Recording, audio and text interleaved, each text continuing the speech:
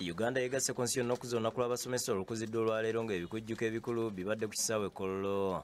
Pulezidenti Museveni asinzidde wano naawe abasomesa essuubi nga bwagenda okuteeka ensimbi mu ssako zaabwe mu masomero ate n'okubazimbira amayumba okubawonya obupangisa. Because if you say we give you money to buy a house for yourself, then what happened to the next teacher?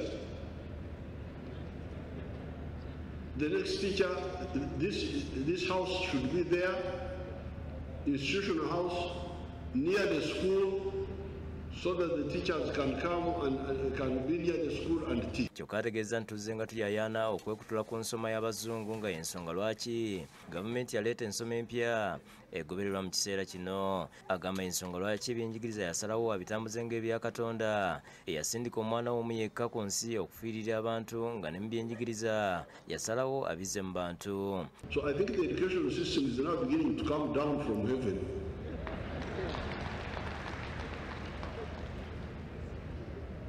And be part of us. If you do that, you are really going to save us and also save yourselves. Museveni awerekeddwako baminisita abakulembeddwamu ow'ebyenjigiriza n'emizannyo era mukyala we Jeanette Kataha Museveni. Olunaku lutambulidde ku mulamwa okugamba nti abasomesa be twetaaga mu byenjigiriza bye twagala. Ayogedde ku ngeri abasomesa gye balina okusunsulibwamu kiyite grading mu ngeri etali yakunyigiriza. That this system of grades should be introduced in the teaching service. You are still a teacher, classroom teacher, but to grade this, to grade that, to grade that. I don't know why it was not taken up. Ye Minisita Museveni ayozayozeza abasomesa okutuuka ku lunaku lwabwe n'abasaba okufumitiriza ku byenjigiriza eggwanga bye lyetaaga olw'ensonga nti ensi egenze ekyuka. This year we celebrate our teachers under that theme, in quotes, the teacher we need for the education we want. I urge all of us to take time today and in the year ahead to reflect honestly on it as we embark on the transformation of our education system. Bw'ati abasabye n'ebitongole ebirungamya ebyenjigiriza okuwagira enteekateeka za gavumenti ez'okuddabulula ebyenjigiriza. Teaching profession must be properly regulated, elevated and made a source of pride for our country. In the near future, I will be seeking Parliament's approval to enact legislation that will enable us to regulate the teaching profession, ensuring that we have the teachers we need for the education we desire.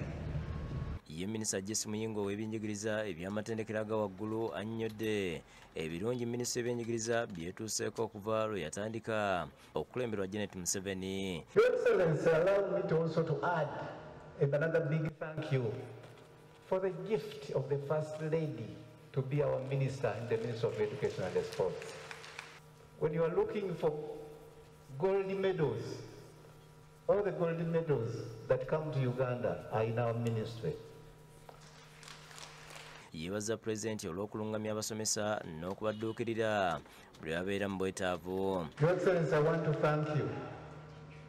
Your presence shows a lot of love and care and support you have for the teaching profession, and we thank you very much and we ask God to bless you. Abasomesa bonna bakiikiriddwa ssentebe w'ekibiina ekigatta abasomesa ba science ekya Uganda Professional Science Teachers Union Vincent Elongo ng'ono yeebaza gavumenti okwongeza abasomesa ba science omusaala. This monumental decision has left a profound impact on the science teachers nationwide, standing as a testament to government's dedication to investing in quality education. We greatly commend you, Your Excellency, for this progressive action. Wabula nga alina byasonzeeko gavumenti by'erina okukola okulaba ng'ebyenjigiriza byongera okutereera. While salary increase for science teachers and other scientists is undoubtedly a step in the right direction towards the science-led economy, we urge and pray for government to consider the enhancement for all other categories of civil servants who are not yet benefited. aba UNICEF bawadde ebirabo abasomesa abakize ku bannaabwe. Robina Nantale yakusakidde eggulu ino.